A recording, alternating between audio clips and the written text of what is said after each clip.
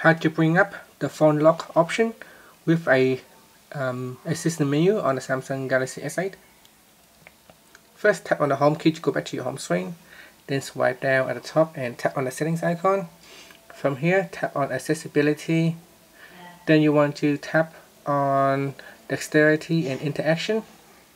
From here, make sure assistant menu is turned on. So select the switch to the right and you can see here it turns right on. Okay, so whenever you want to bring up the phone lock option, so it mimics the hardware action over here.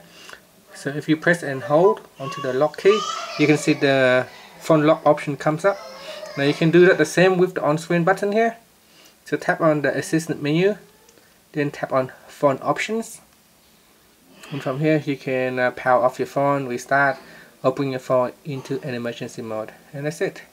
Tapping on the home key will take you back to your home screen. Thank you for watching this video. Please subscribe to my channel for more videos.